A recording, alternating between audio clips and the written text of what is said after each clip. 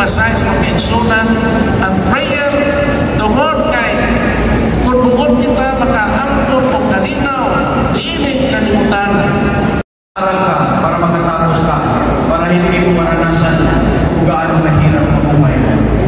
Kaya lang wala akong pera, kaya magtrabaho ka rin. At the age of 8 years old, tuloy pa rin sa business. Kasi si Satanas, hindi pala ito papayag hanggang buhay ka at hindi ka nagbuha. Ang hirap talaga. Kaya nung time na yun, sabi ko sa Panginoon, Lord, hindi ko talaga kaya na ako lang. Tulungan mo ako. Upang dili na ko kaya maging away, maging buntong ni Satanas. Tabangin mo. Ang resulta, dili na kong patulog, kaya inipiyong na ko sa kumata. Bubalik naman ang impyerno nga ako nakita. Kung makatulog, magaling ko, masinating na ko, naginuslang-tuslang kong espada, ang pinting nagkuha, gasigi kong siyangit sa kasakit, pero huwag katapusan. Ipagupog kong nagkong kayo mga iro, punis-punison mo, gasigi kong siyangit sa kasakit, pero huwag katapusan. Ingon anak baka ang torture dito sa impyerno.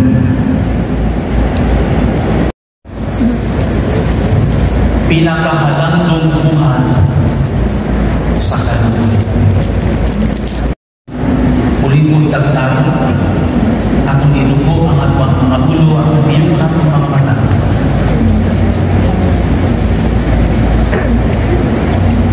And we try to remember our experiences,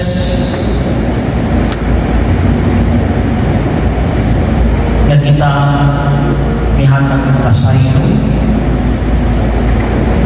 di kita usap ng pasaylo, and try to recall the experiences o kuhaan unsay imuhang imati, unsay imuhang kapamalandungan o nakatunan.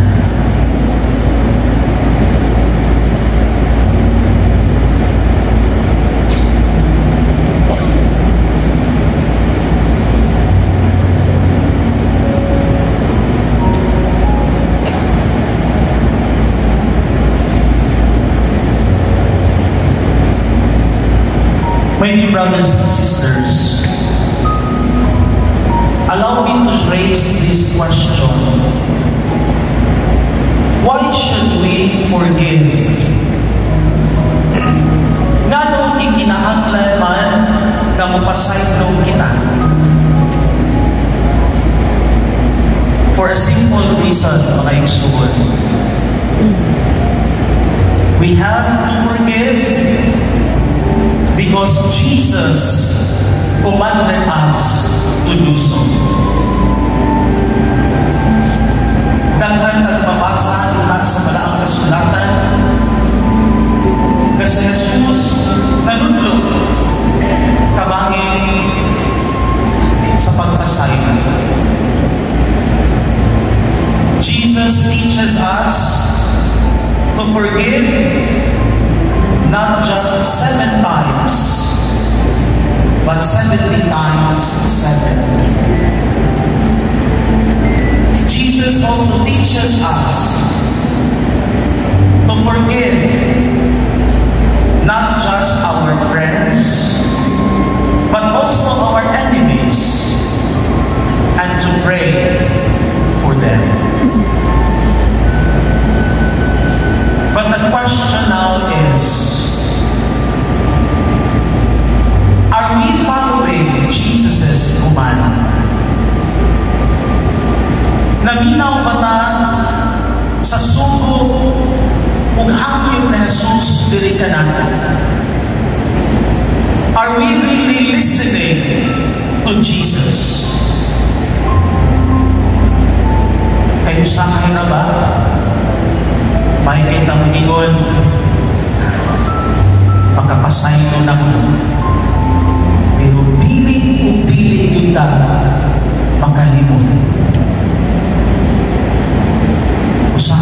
paganita. Yes, I can forgive, but I cannot never forget. Nagingon, if you forgive men their transgressions, your heavenly Father will forgive you. But if you do not forgive men, neither will your Father forgive your transgressions. Tingali mo ni Unta, isura ani kahagit ni Kristo. To forgive is very difficult. Apan mga igsuon, Jesus set us the perfect example to follow.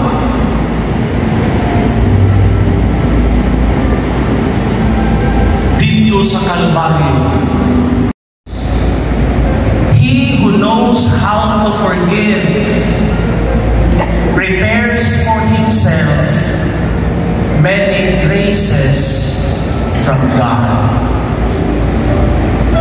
As often as I look upon the cross, so often will I forgive with all my heart. Pasabot mga igsuon, kung kita mupasaylo o sa matag buhat nato o pagpasaylo sa atong mga igsuonan na nakasalaktan nato. In order for us to forgive, beg for the grace. Pangayuha ang grasya ngadto sa Dios kay ikaw makapasaylo. Hinumdumi, kita tao masakitan. Kita tao gusto hatag ng kondisyon. Kita tao mahummangon. Apan ang pagpasaylo buhat ng Diosnong. Munang ato ning pangayoon ug matul pa goes far beyond our fallen human nature with desperate abundant grace. O si San Agustin at nainindot kayo nga gisulti ka bahin ini. Ayaw kahadlok paghangyo sa Ginoo because we are all beggars before God. Therefore, we should beg for the grace to forgive. And surely, God will not deny us this noble petition. Ikatwa, forgive immediately. Ayaw dugay-dugaya ang maghatag ng pasaylo. Ihatag kung mahimo. Aron dili ka mabilanggo, dili ka mapriso sa kasuko, sa pagtumon o kalangan o gumawa. Often the devil works on us right away, fostering in our minds thoughts of revenge. Kung pinay-auna na ito, mahunang-hunaan ba? Tawhanon na pagbati, mubaos ko.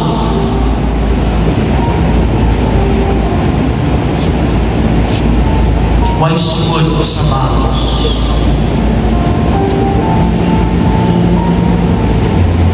But if you respond to God's grace of mercy and forgive immediately, there is a very good chance that the victory is ours.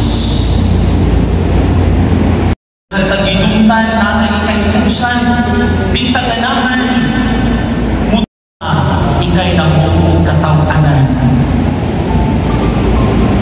Kay bisag nagsugat mo, usaray dan, mangita yung kaglaing dan, aron di mo magsugat.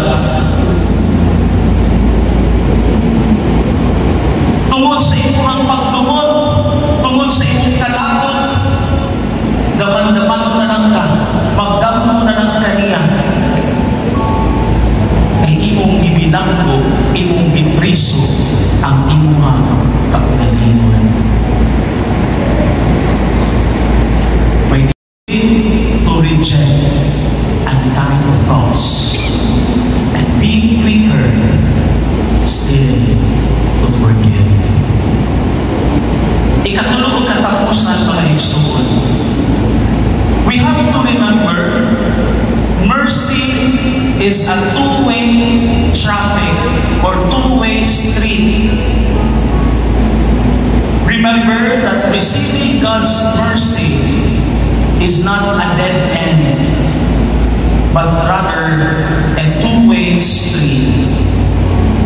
Diklaro yun na Jesus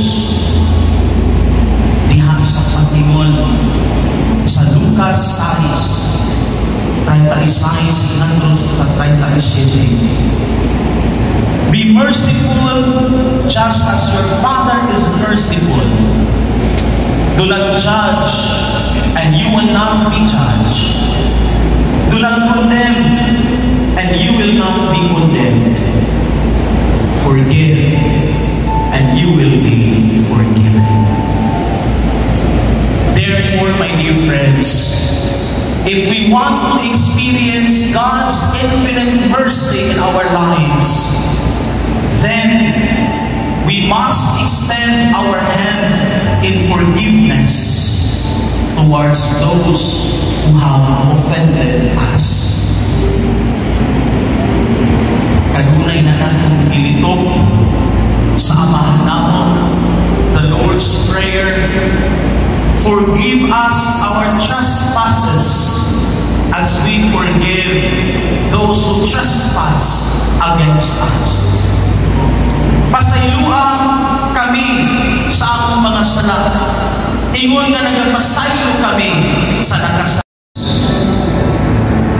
Not only does God forgive wholeheartedly, but in His mercy, He forgets. He does not hold it over us. Ginunan sa Isaiah 43:25. It is I who wiped out for my own sake your offenses, your sins, I remember no more. Muna mga igsuon, kung ang Ginoo makalimot sa atong sala, kung sa may katungod nato nga mutibaan sa sala sa atong isig katao.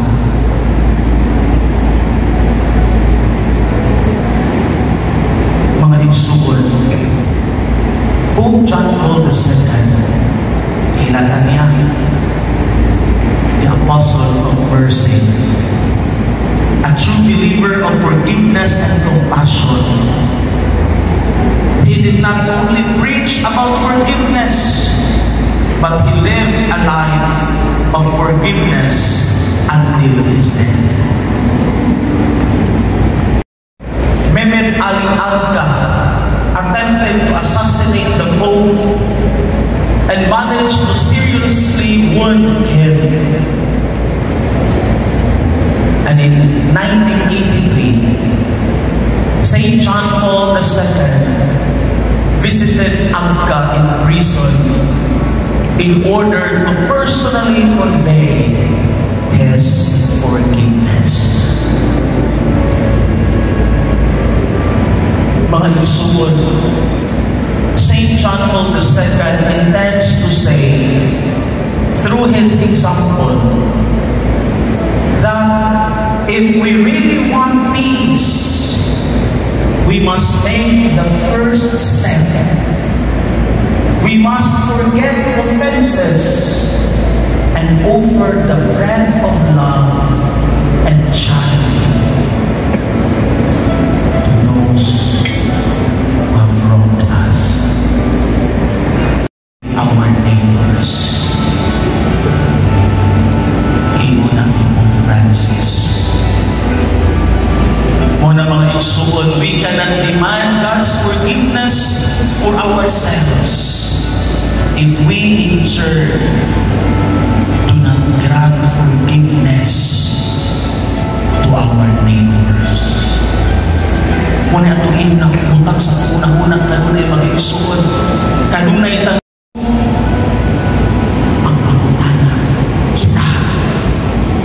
Kung sa taganali, muhatag o pasay nato sa nakasalang kanan.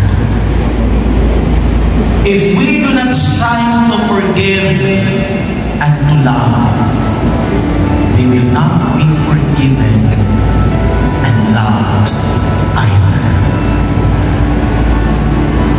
Ang hangin ni Pope Francis na tanan, always forgive. Do not put it off.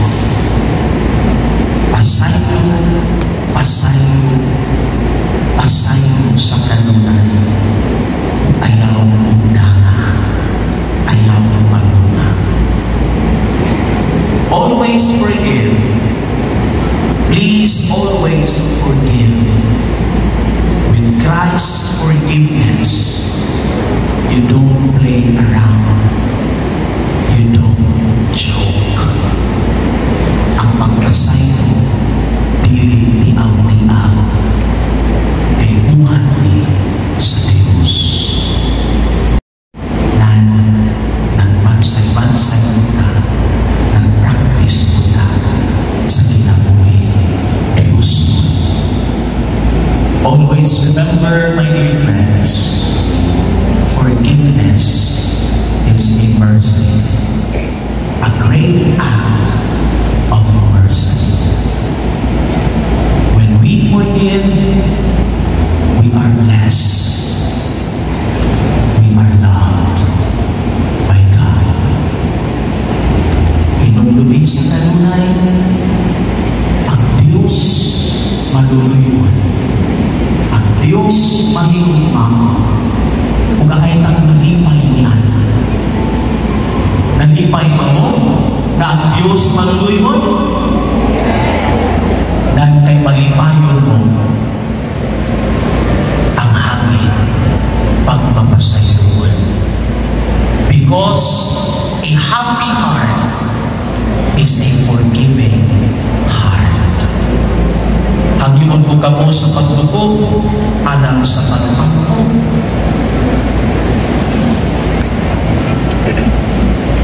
Dear Lord, God of mercy, I thank you for the power of forgiveness, and I chose to forgive everyone who has hurt me. Help me set free and release them to you. Help me bless those who have hurt me.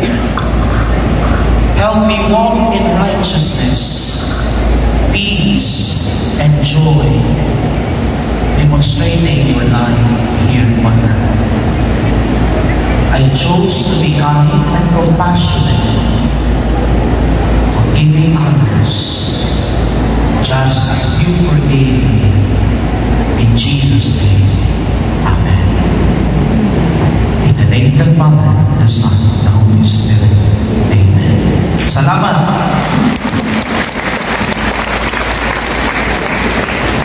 Praise the Lord.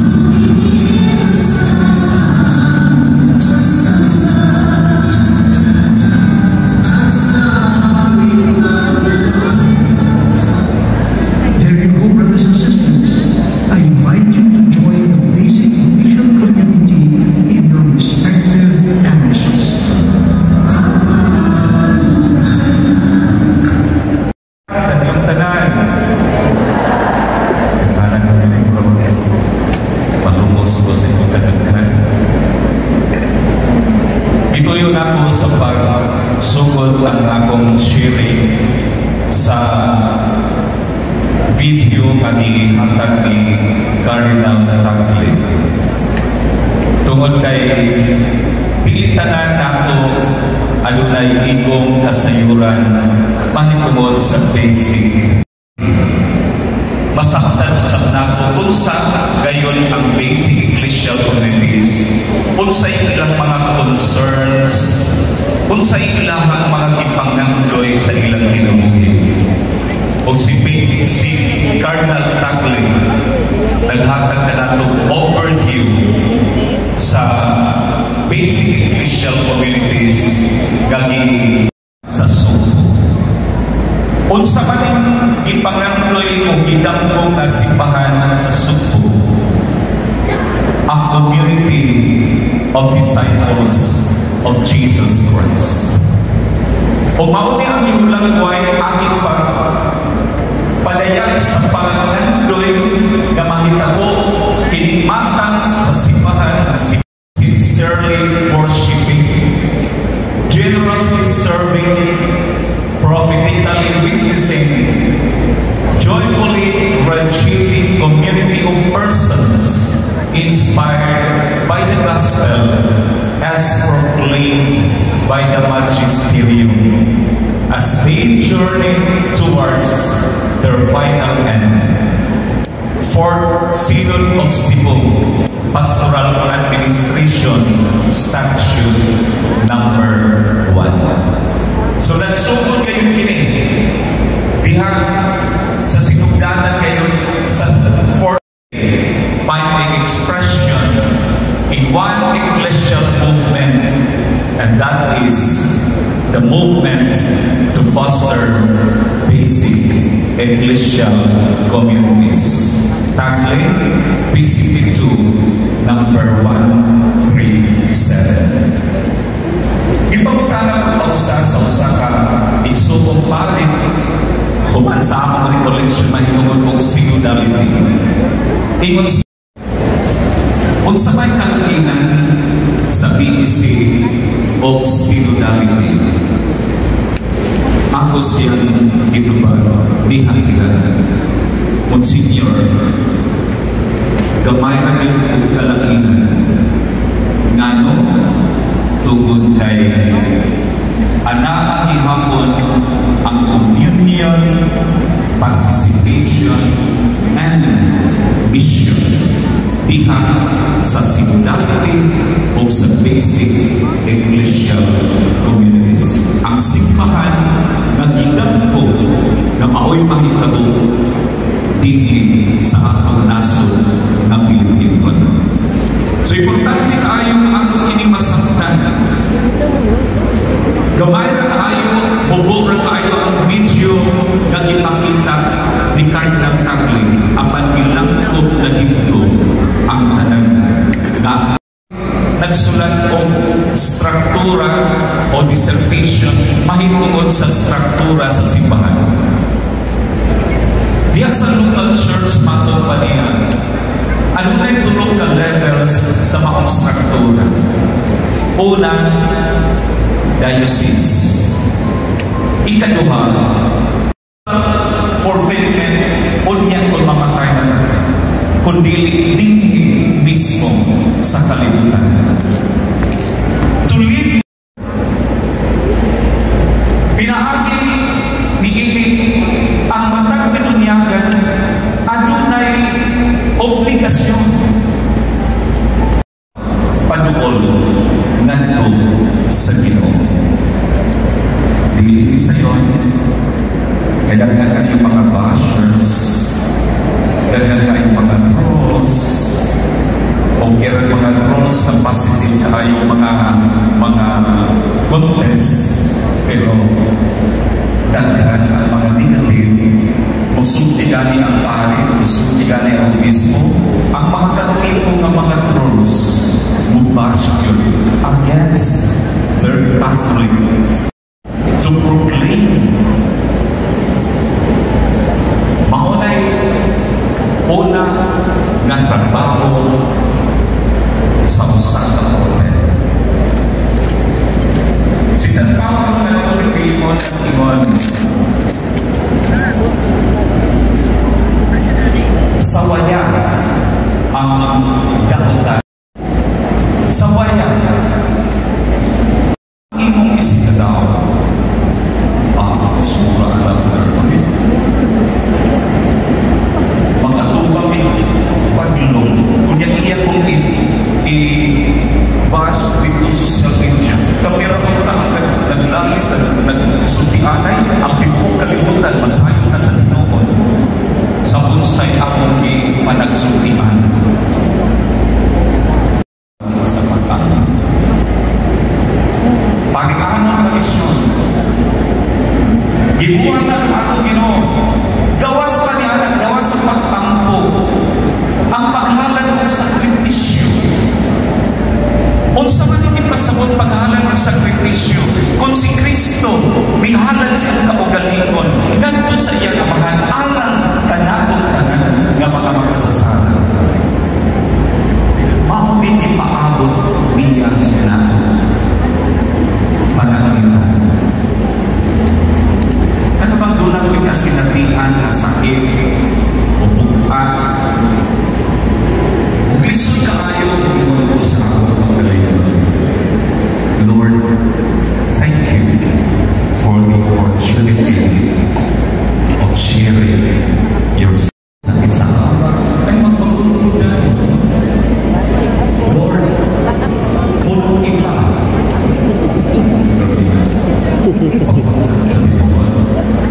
Lord, pulong iba ang imong grasya. Aron sa kinasikasin, akong madawan, kinipamon kasi